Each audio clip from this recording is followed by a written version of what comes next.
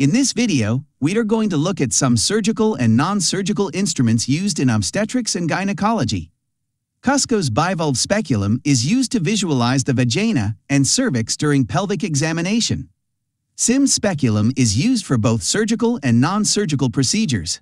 It is used to retract the anterior and posterior vaginal wall during gynecological surgery. In addition, it can be used to examine uterovaginal prolapses.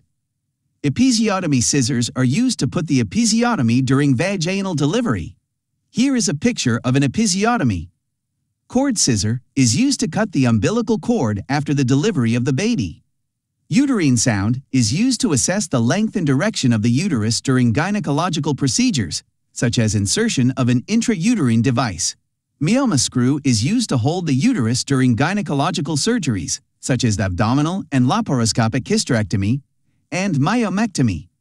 This image shows a surgeon holding the uterus using a Myoma screw. Doyen's retractor is mainly used in abdominal gynecological and obstetric surgeries to hold back the abdominal incision. It is also used in cesarean sections. Uterine curette has several uses. It is used to perform uterine curettage and obtain endometrial samples. In addition, it is used to remove adherent tissue during evacuation of retained products of conception after miscarriage, and to break intrauterine adhesions during hysteroscopy. Leach-Wilkinson cannula is used during hysterosalpingogram to inject the dye. Suction curette is used to remove retained products of conception after miscarriage and to perform termination of pregnancy. Pipelle curette is used to obtain endometrial samples. Ayer spatula is used to obtain cervical smears for Pap test. Cervical brush has the same use as the Ayer spatula. Heaver's dilators are used to dilate the cervical canal during dilation and curettage procedures. Green Armitage forceps have several uses. They are used to hold the pregnant cervix when inspecting for tears after delivery and during cervical cerclage insertion. They are also used to hold the flaps of uterus and to control bleeding from uterine sinuses during cesarean section.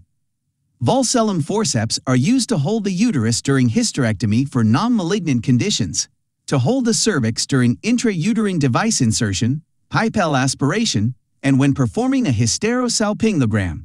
In addition, it is used to hold the cervix during evacuation of retained products of conception in the first trimester. Then we have instruments used during instrumental delivery. Simpson's forceps are used in prolonged labor or fetal distress, or maternal distress during the second stage of labor in the presence of an occipito-anterior position, or mento-anterior face presentation. It is also used for the delivery of the aftercoming head of the fetus in breech presentation. Rayleigh's forceps are used for lift-out forceps deliveries when the head is 2 centimeters below the ischial spines, and to deliver the fetal head during caesarean section. Finally, Keelan's forceps are used to rotate and deliver the head in occipito-posterior and occipito-transverse positions, and to deliver the aftercoming head of breech presentation.